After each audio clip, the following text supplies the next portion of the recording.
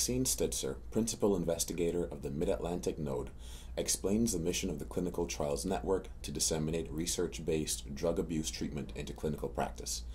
Dr. Stitzer shares with the audience how clinicians, scientists, and experienced trainers who are part of this NIDA SAMSHA Blending Initiative have worked to create user-friendly treatment tools and products to facilitate evidence-based practices in frontline clinical settings. This event, in case you don't know, is a joint effort between the Linda Oney's ATTC, the Addiction Technology Transfer Center, the Central East aspect of that group, and the Mid-Atlantic node of the NIDA Clinical Trials Network. And I'm here representing the Clinical Trials Network because I'm the PI of the Mid-Atlantic node. And I'm going to just start the morning by telling you a little bit about the CTN and how we got here today in terms of being able to present you these blending products. Okay, so let's see. Very good. So what are we talking? What are we talking about here? Blending? What are we talking about? Blending. What is this all about? So what are they? What are blending products? What they are is that they're toolkits, basically, for science to practice communication.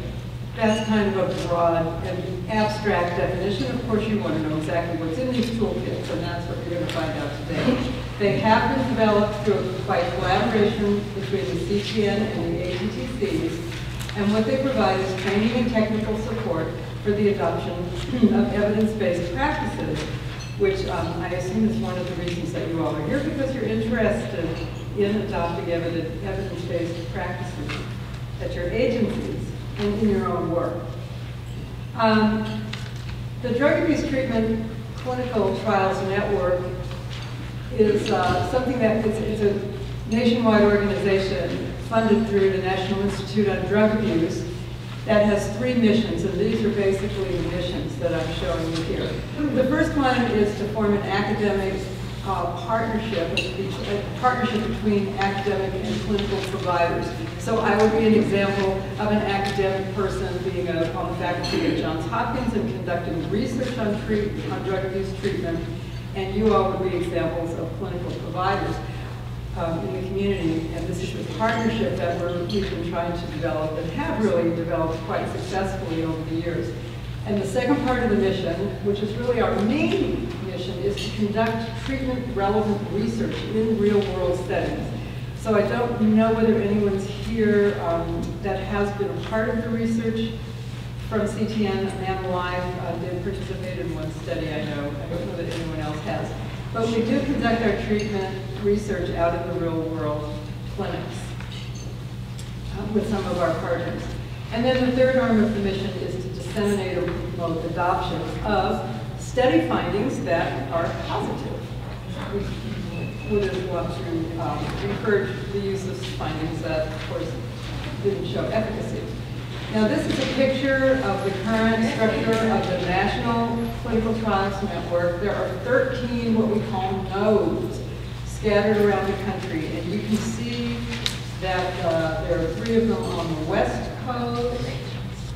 There's one in New Mexico, there's one in Texas, there's one in Florida, there's one in Ohio, there's one in Pittsburgh, and then there's a whole string up and down the East Coast, of which we are one, Mid-Atlantic. Is there a, I don't know if there's a pointer on this, but you can see Mid-Atlantic there on the right-hand side. So this is the geographic dispersal of the CTN nodes. And by the way, it's interesting, which we don't have today, but to look at to layer on top of this the dispersal of the ATTCs, because they also have a network all around the country.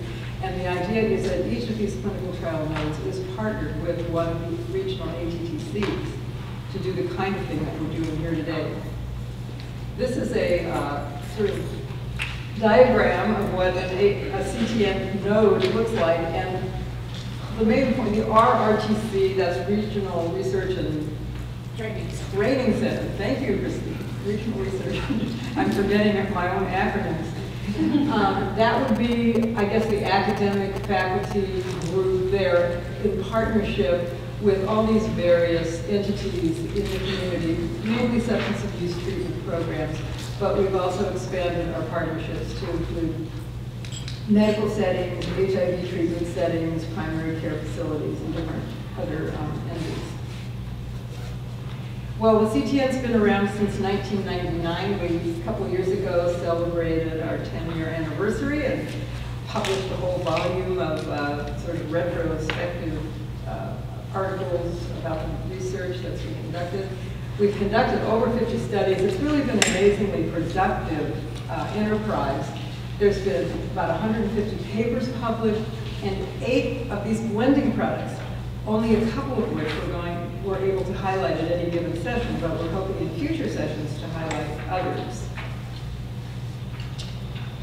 You might be wondering how the research studies are selected and conducted in the CTN. This is a little vague, but basically we try to come up with concepts that are formulated through the research practice collaboration that are based on scientific merit and innovation. You know, what is it that we would like to know? What is it that we need to know? What's new and different? Something that is clinically relevant. This is something we really try to keep an eye on in the CTN, and this is why we have the close partnerships with clinical providers, because the providers have input into what studies are going to be conducted and also how they're conducted. Because we want clinical relevance and ideally studying things that have a potential for sustainability and adoption in the real world community of treatment providers. The studies, as I mentioned, are conducted in community treatment clinics with, of course, support from the academic partners. And this allows us to have studies with very large samples, hundreds of people, hundreds of participants in the studies, which gives it a lot of generality as well as regional diversity. So this is a really good thing because, I don't know if the distinction, of course, is when researchers conduct studies in a single clinic or a small academic, well-infrastructured research clinic, the generality may not be as great as when you conduct it in the real world with hundreds of real-world participants, substance users. This just gives you some idea, a little overview of the types of studies that have been conducted. They've included studies on behavior therapies, including motivational interviewing, motivational enhancement, and also motivational incentives, and these are the two that we're actually going to be highlighting today. There's been a whole boatload of studies about buprenorphine. I'm sure many of you are familiar with buprenorphine, which is an alternative medication to methadone. And we looked at long versus short treatment, treatment in adolescents, treatment in prescription opioid users, the role of counseling in buprenorphine. There's been a lot of research. We've looked at HIV prevention and treatment, rapid testing, treatment engagement, sex counseling, and then also a series of studies on smoking cessation in substance users, which I hope we're going to be getting to soon, one day in the dissemination realm. By the way, if you'd like more information on the studies themselves, you can find everything presented at the ctndisseminationlibrary.org. You can find the original studies. So when we get positive findings in CTN studies, this provides support for the intervention as an evidence-based practice. I think you're aware that evidence-based practice is really what it stands for, is something that's been shown to be efficacious and effective in research studies. But it would be wonderful if every finding that was positive was automatically somehow adopted by clinical practitioners. This, of course, is not the way it works. Adoption has to be underpinned by something that's feasible and sustainable. It has to be seen as clinically valuable, and it has to be supported by the administration and the clinical staff. So we're really at kind of the first step of adoption of evidence-based practices, which is dissemination. In other words, you have to know about these things before, as a first step, before it would be possible to adopt them. And I'm sure many of you all do know about these practices. But today we're here to show a little more in-depth what the CTN ATTC collaboration can provide in the way of support for training for school kids. So that brings us back to the blending products and really the end of my remarks. So thank you for your attention. Thank you for coming. Have a good day.